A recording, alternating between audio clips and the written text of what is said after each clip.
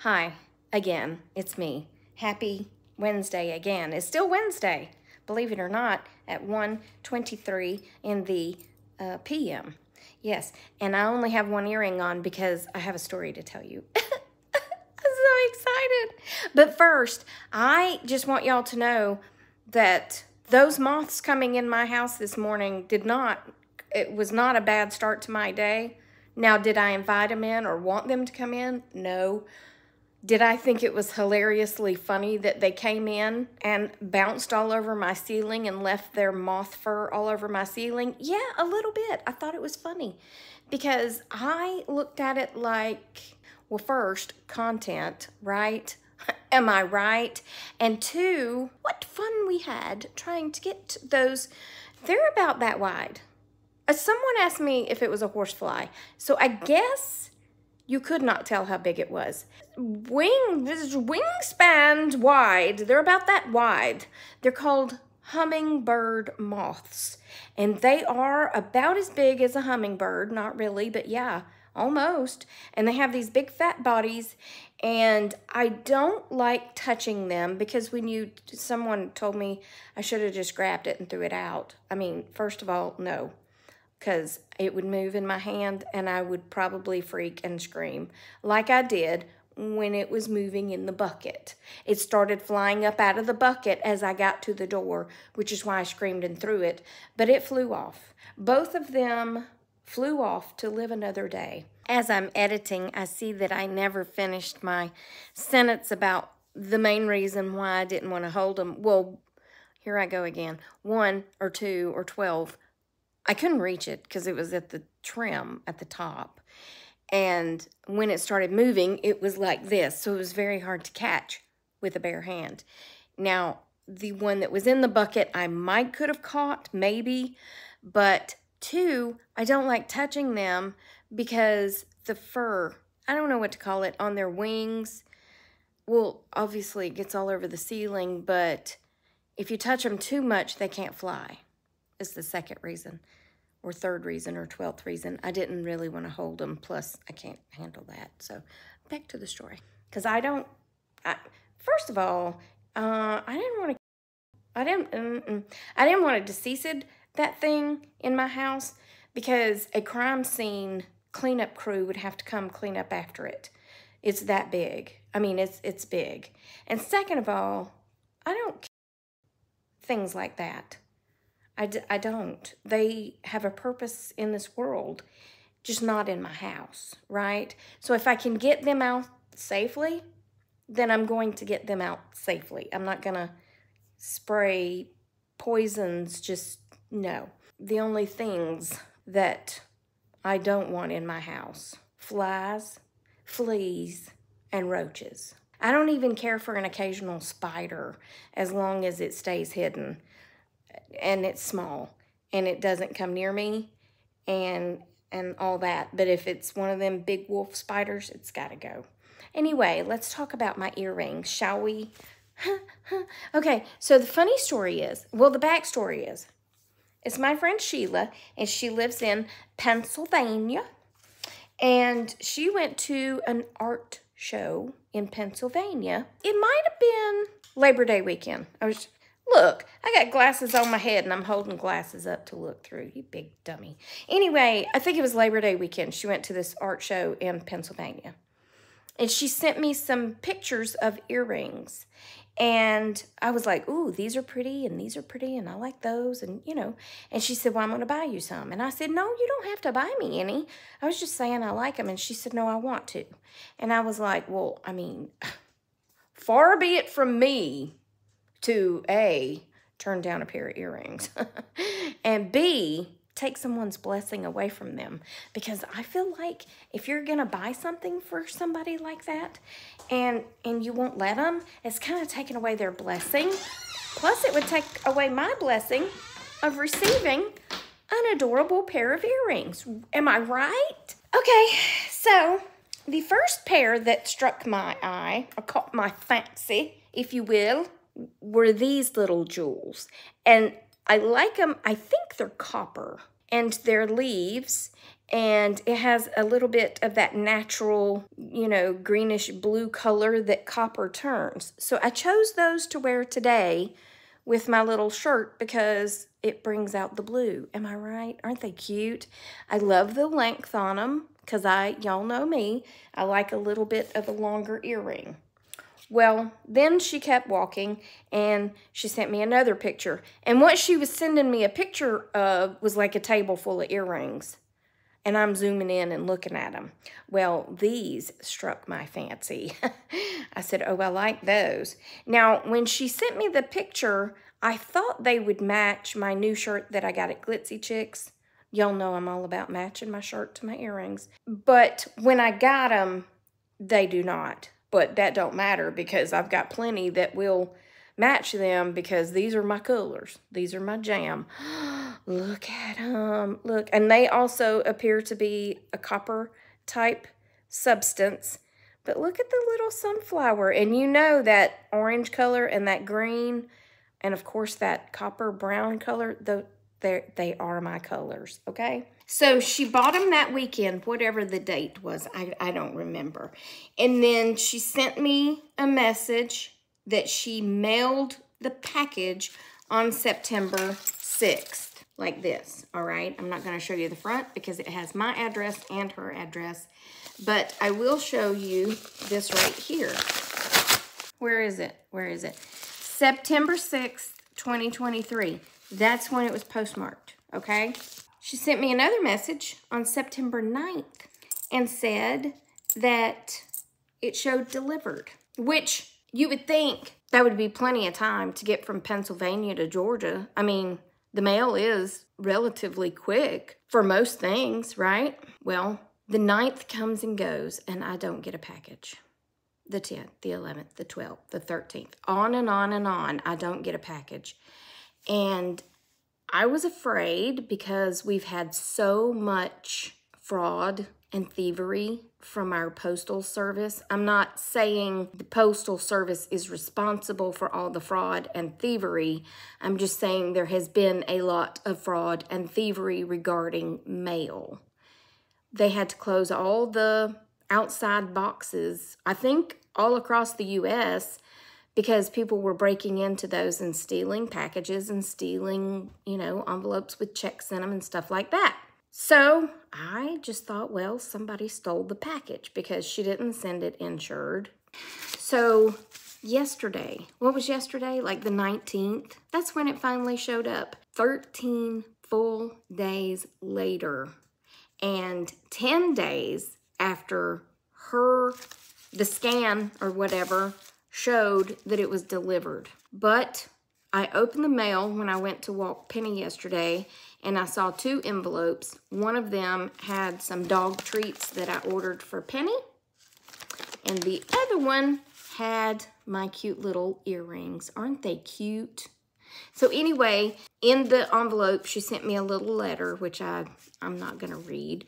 And then she sent me a card. It's Jani's Jewels, Jani''S Jewels, Jewels, unique, genuine beach glass jewelry. So I'm going to hold the card up, but I'm going to read the number real quick. And if you need to hit pause, I don't even know if I can read this number because I'm not crazy about this font. But I think it says 717-725-5377, Jani Smith, Jani's Jewels at gmail.com, and it's facebook.com/Jani, Jani Smith Jewels. There's the card. So if you would like to follow her and support her business, I am all about supporting small businesses and American-owned businesses because we get far too much sent from overseas and we need to support our own people. But anyway, I was so very excited to get these, and especially because they're leaves and these are sunflowers, and that to me just means fall, which is my favorite time of year. I love it. I love all the colors. I love the pumpkins. I love the sunflowers because sunflowers are late summer to early fall. Hi, precious. Hi. Hi, did you go outside? Were you a big girl? Were you a big girl and you went outside? Oh, you're a good girl. Yes, you are. You want a treat for being a good girl?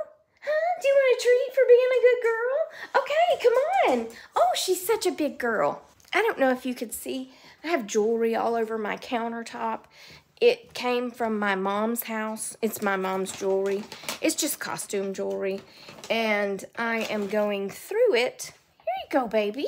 You want a treat? Can you sit? Sit.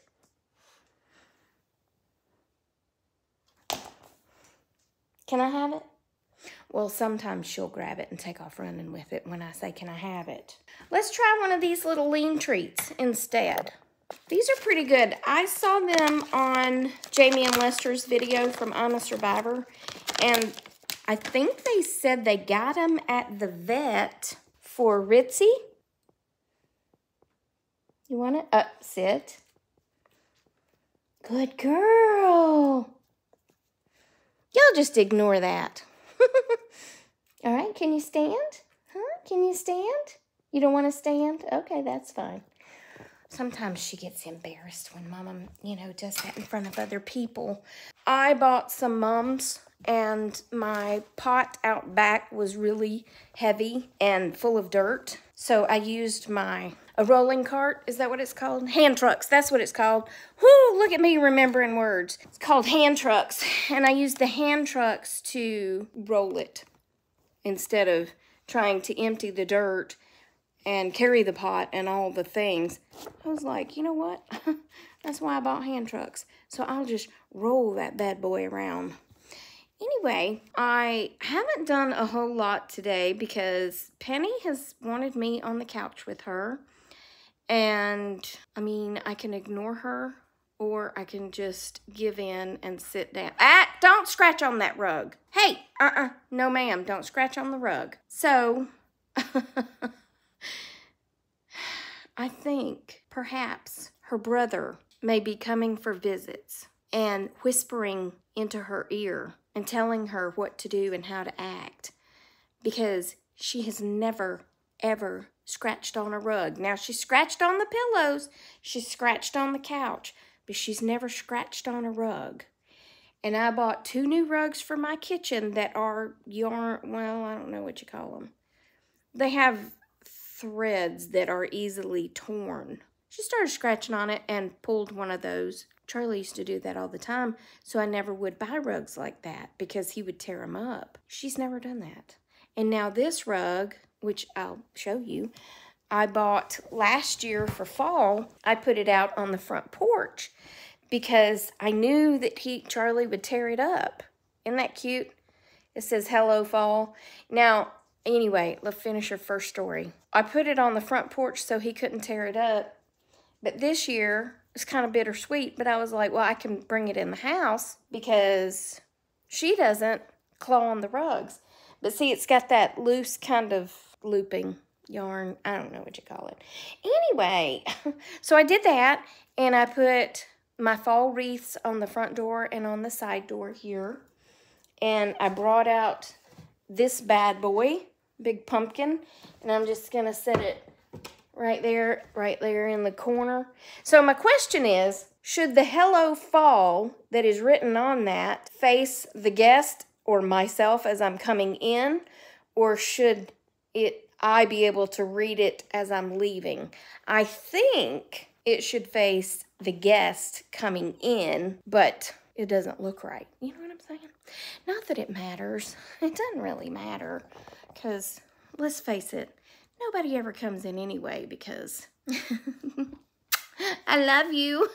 I love you so much. You want to come sit with Mommy? Because I have someone who lives with me that is a little ornery. She's a little ornery and nobody likes to come in. Now, Joan came in and was perfectly fine. And she sat on the couch and she was perfectly fine. But when she got up and got ready to leave, my little friend there lost her mind and acted like she was going to deceased her. Anyway, this is the other thing.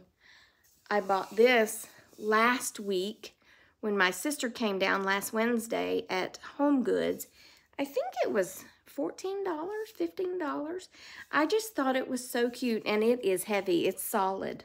It's actual wood. Isn't that cute?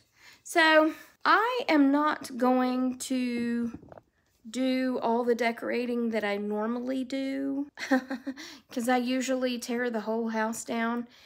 I mean, basically, and have so much fall that it looks like Kirkland's threw up in my living room, you know what I'm saying? But I don't think I have it in me this year to do all of that. I think last year when I went so out of control decorating for fall, and then Halloween, I bring out some things for Halloween, and then I have a few things for Thanksgiving that I like to bring out, and then Christmas looked like a Christmas store in here. There was so much Christmas going on, and it took me so long to get all that packed up and put up and everything back in its place. I just don't know if I have it in me to do it again. Not to say I'm not going to decorate, but I'm bringing out a couple of things. Like I brought out this blue pumpkin because it matches so well in here with this. I just don't know where I'm going to put it yet. And then this little cute owl is made out of the same stuff. I love these. You just have to be real careful because these little pieces they're like little wood shavings and they break really easily. That's not how it's going to stay, but look how all that blends. It blends so well. Anyway, that's enough of that decorating stuff. But that's what I'm doing is I had big plans to go out and work in the yard and get the house clean and, you know, just do all the things. Sometimes life sucks the life out of you, and life tried to suck the life out of me this morning, but I fought it off. I fought life off. Anyway, I got a couple of videos of my babies to throw in that I'm going to do now, and I'll be back. Okay? Okay. Good morning, Princess. I know you're mid-nap, but would you like to go for a walk? You want to go take a walk? You look so pitiful. Are you pitiful? Yes, Mommy. Why are you feeling pitiful? Because I'm trying to nap. Well, do you want to go take a walk? Not really. I'd rather sleep. We need to go take a walk anyway. Oh, she's the sleepiest baby. Oh, her's the sleepiest baby on this planet. Sleeping on 2 pillows. So I had a package delivered, and they laid it on the steps. And I just picked it up and threw it inside. And ever since I threw it inside, Gracie comes and sits on it. Out of all the places she could sit, she sits on the package. Gracie, you okay? Silly cat. Well, that's it for this one. I hope you have a great Wednesday. Remember that I love you and Jesus loves you, and I hope he's coming back soon because these people be making me crazy. And I will talk to you on the next Tracy Tries, okay? Love you. Mean it.